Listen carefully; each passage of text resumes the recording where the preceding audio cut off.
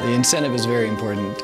Whenever we do these films, we usually build budgets for several different states and see which one makes the most sense.